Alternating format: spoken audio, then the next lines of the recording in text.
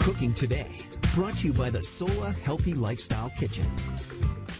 Eating healthy doesn't mean you have to get stuck in a rut and eat the same boring things over and over. Today we're making one recipe that can be transformed into 3 totally different meals. Welcome certified nutritional health coach Samantha Eaton. This is a great topic. How you doing? Great. How are you guys? All right. Thank you so much. All right, I like it. Cook one time and stretch it out. Yeah, yes. why not, right? Okay.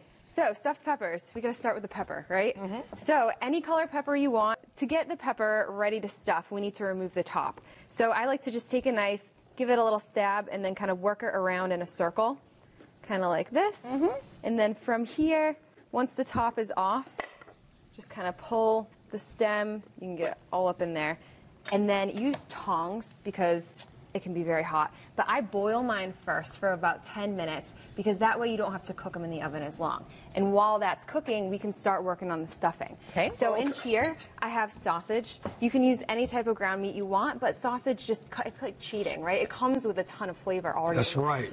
So I have sausage in here. I have an onion, jalapeno, some kale. And the reason I have kale might not really go in a traditional Mexican stuffing, but it's just a great way to sneak in some leafy greens. So to prepare your kale, I like to just take it, hold it by the stem, and slide the leaves off.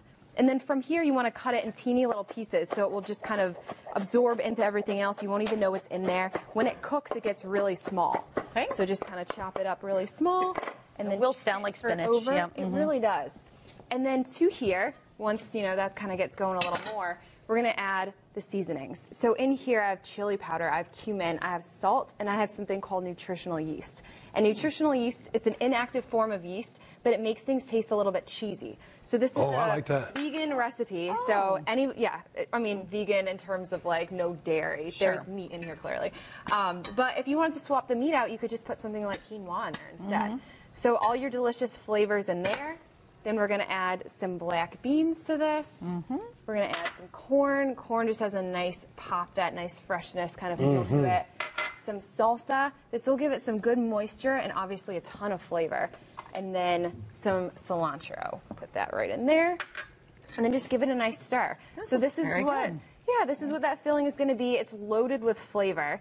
So then the next step you're going to do with the pepper, once that boils for about 10 minutes, you're going to use your tongs, pour out the water, and bring it back to your cutting board. So you can either stuff it exactly like this, but I like to just cut it like this, and then I'll bring it over here with these guys, because I find you can get more filling in there if you cut them in half.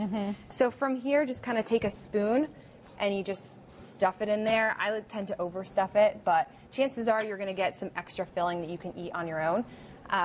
So once you do that, you're just going to bake this for about 20 minutes, and that's it. And then what you're left with, this is what it looks like once it's baked. But you want to be sure to put on the fun toppings because that's where it tends to get extra good. So to this, you can add an avocado if you want. You can put some cilantro on there. And then, Eugene, I have a special surprise for you. Remember that queso dip that you loved? Oh, yes. This is similar. So it's a cheesy type dip, but it's made with that nutritional yeast. So there's not cheese there's in no it. dairy in there. Oh, yeah. So you're giving your body a little break from that inflammation. So good. And you're still getting kind of that cheesy flavor at the same time. Samantha, thank you. That looks delicious. You can get this recipe on our website. You can also go to healthyeaton.com/Charlotte today. Healthyeaton.com/Charlotte today. Thank you so much for your time. That's good. All right, much more ahead on Charlotte Today.